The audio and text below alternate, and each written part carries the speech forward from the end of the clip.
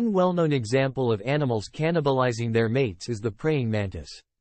During mating, female mantises sometimes eat their partner's head or other body parts. This behavior occurs in only about 13 to 28% of mating sessions and is more likely if the female is particularly annoyed or hungry. Interestingly, there may be a silver lining for the male mantis if his mate decides to have a snack during their intimate encounter. A 2016 study found that female Chinese mantises who consumed their partners ended up laying more eggs, which increases the chances of the male passing on his genes to more offspring. Nudibranchs belong to the sea slug family and have soft, gelatinous bodies. Their vibrant colors come from the food they consume, even though they don't have any teeth. These creatures are powerful predators and can capture prey by launching a proboscis-like structure and swallowing it whole.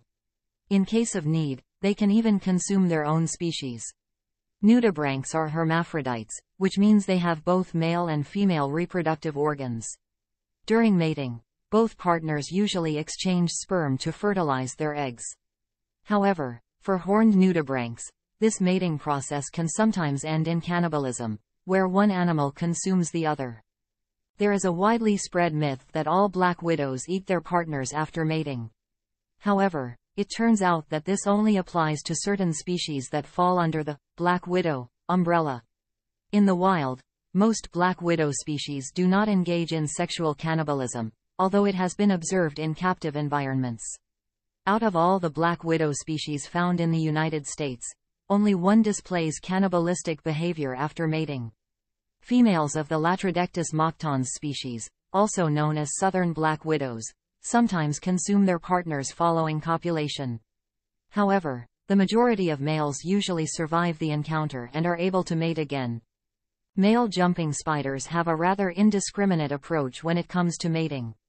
They'll try to attract any female they come across with a special dance, even if she's not the same species. It's believed that they can't differentiate between types of spiders, which leads to this behavior. Surprisingly, researchers have even observed male jumping spiders attempting to court dead females.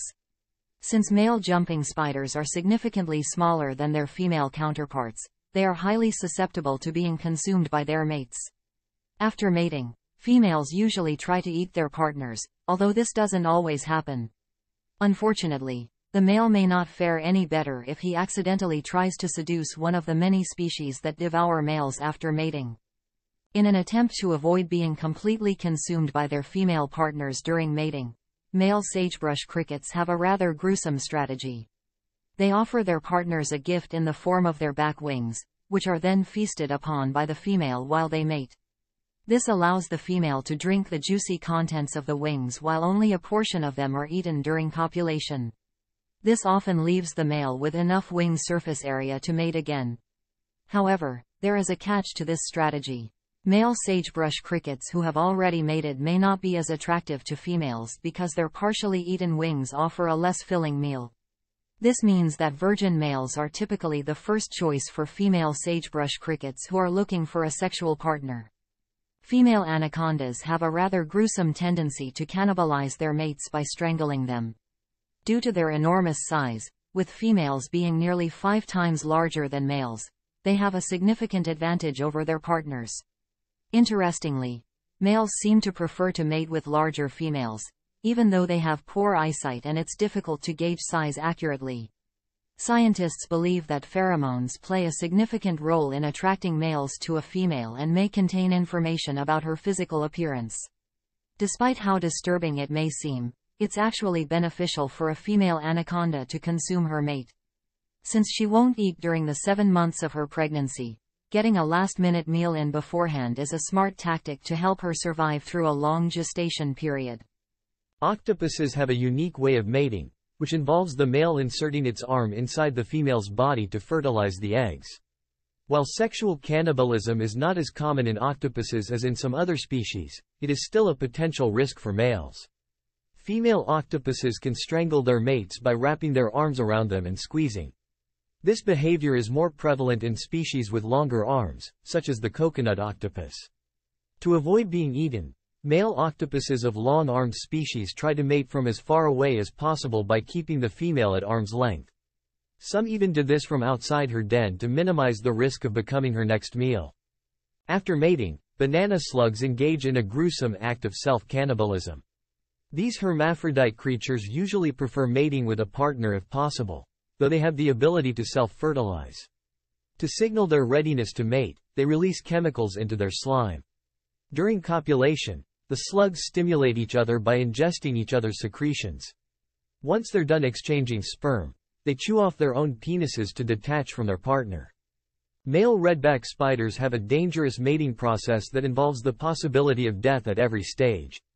These male spiders don't spin their own webs, so they often hang around the female's web and make sexual advances to determine if she is ready to mate. However, this is also a risky strategy, as the female may mistake the male for prey and eat him. Assuming he is successful in convincing her to mate, the male then has to work to maintain her attention while they mate.